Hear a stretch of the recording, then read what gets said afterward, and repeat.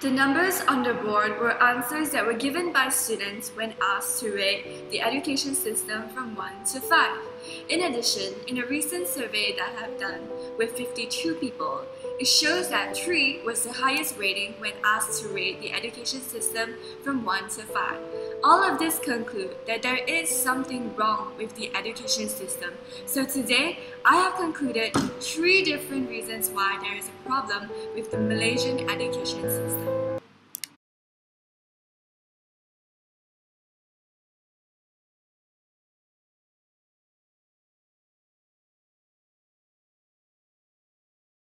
There's too much emphasis placed on rote learning. Based on the results that I've collected from my survey, 75% of people out of 52 people agree that there is too much emphasis on memorization in the education system. In the real-world situation, rote learning is not even required. Here is an interview that will show you why rote learning is not important. There's nothing that we ever need to memorize anymore.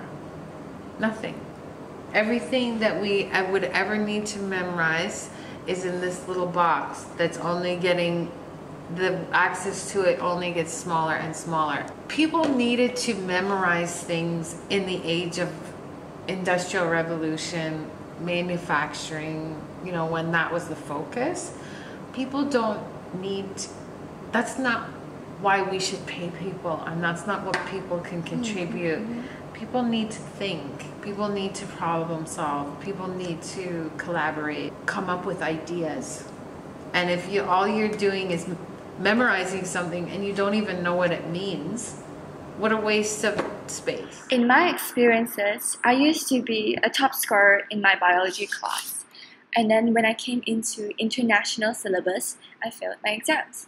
It was at that moment of time I truly realized that I was not understanding what I was learning, but instead memorizing the exam structure formats, lab experiment, and textbook.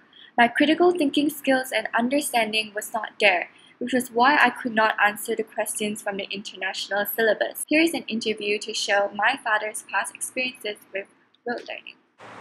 I have a lot of friends who virtually memorize all the answers to the exam questions. They would study previous year exam questions and they would memorize very hard the answers. They may not understand the totality of the question, they just know how to answer it by the fact that they memorize the answer. In my opinion, the education system can decrease rote learning by changing up the repetitive questions every year. The solutions to answers should not be found from textbooks, and teachers should always connect real-life situations to what they are teaching, which will help with the understanding of students. Here is a clip of how a teacher would deal with students who have chosen rote learning as their method of learning. I try to ask questions so that they can't just write down the answer from the textbook. Do you ever ask them to read from the textbook? No. No, not very often. They have to, why bother? They can find out. And they need to learn if it's good information or bad information, if it's right or wrong. These are what they would get paid to do in a real environment. The classification between stronger and weaker students is horrible. Telling students that they're not as good or as intelligent as others due to their average grades would just make them believe that they are indeed not good or as intelligent as others. There are 7 different types of intelligence, and standardized testing can only prove one type of intelligence. The education system should create a platform where all students would feel equal and have an opportunity to strive instead of putting down one individual's own intelligence. And I didn't like it how just like all the book smart kids were always in the first like 1 or 2 classes. It would have been nicer if everyone was together, and that way the best way you learn is from learning from other people. So if you mix a book smart person with a person who's a lot more fit into sports, it kind of complements the two of them in a way. So I think that would have been a smarter decision. So Here is an interview showing the flaws of this system based on a teacher's personal experience. Personally, I do not feel that it is an effective method. I too went to government school when I was younger, and there was this whole situation where you place this class and that class and things like that, and I felt a lot of times that students in the so-called weaker classes remain weaker because when the teachers walked in, there was this perception that these students, as you say, were not interested in studying, and therefore they weren't given enough time and effort by the teachers themselves, because they felt that, okay, these kids are already no hope kind of kids, they're uninterested in studies, so why should I waste my effort when I got other students who are interested? When you have pointed out here as well that it's not a case that they're not interested in studying, it's perhaps that certain subjects are not as strong as, and sometimes perhaps that they are more physically active, like they enjoy sports, they enjoy drama, things like that, the subjects that perhaps not provided by the syllabus. And so this makes it difficult because in my case I was actually more an art student, but of course back then you had to take science to be anything, right? And so I found it very difficult as well. And I was placed in I think second or third, not because I couldn't, but because my maths weren't good enough, you see. And so this never helped me actually, right? Because then when you came, other subjects would also come in, other teachers, other subjects also come in and had this attitude where you don't want to learn. And I was good in other subjects, it was just certain subjects that I wasn't good at.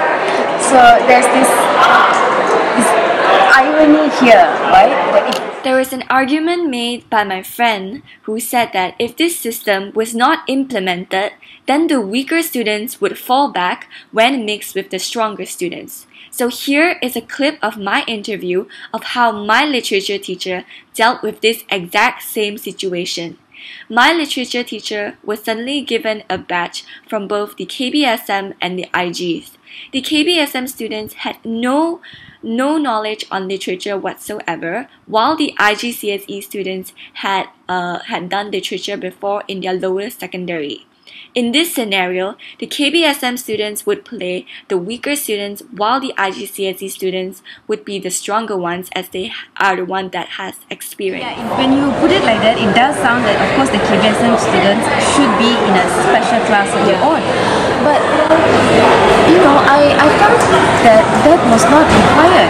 It's just a matter then of spending extra time with the students who find that when you start giving them work, when you start realizing that this student needs a little bit more help, and you just spend a little bit more time, you give them a bit more work, you encourage them a little bit more, and I find that they pick up generally, because if you walk in there and you act confident of the student itself, so the child will naturally feel that there's no intimidation here, because I'm KBSM, I won't do so well, and then there's this barrier here, and then they won't do so well. But you walk in there and you say, you treat everybody equally, right? I find that students generally can perform, and so that's when you pull out the students and then you just give them a bit more time, a bit more work, things like that. The solution that I would suggest is to first get rid of this classification system. Secondly, like what my teacher has previously said, teachers should be able to identify weaker students and pay more attention to them. I myself learn better when I listen to other people's opinion. So by segregating students, you are just limiting the amount of responses that students can learn from. This is the reason why teachers always encourage students to give opinions instead of regarding them as useless, because giving opinions are how students learn best.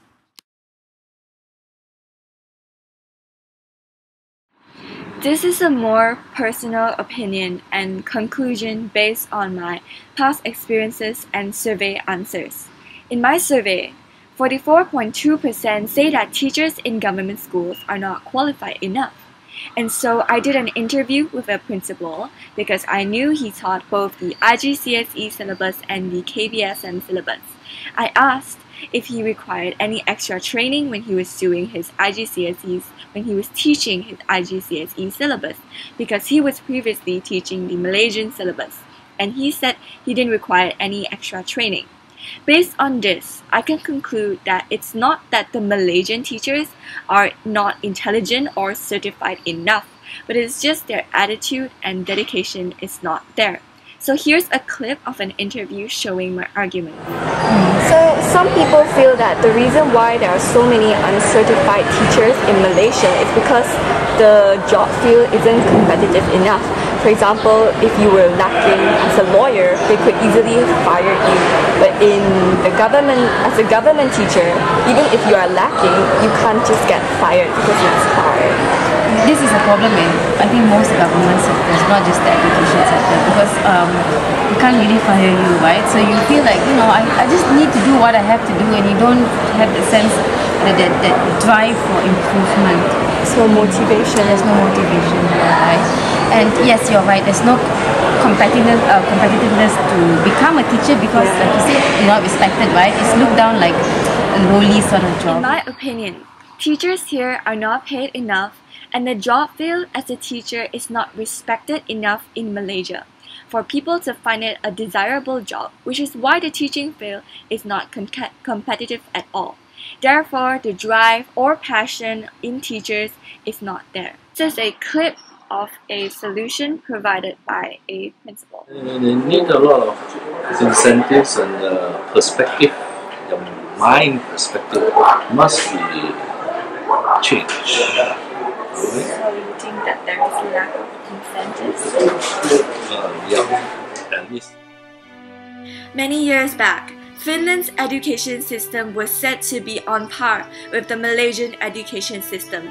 They too had problems like classification between stronger and weaker students, problems with dedication in their teachers, and they focus and emphasize way too much on rote learning. But look at them now after eradicating all of these problems. To end my documentary, I would like to quote from Nelson Mandela. Education is the most powerful weapon which you can use to change the world.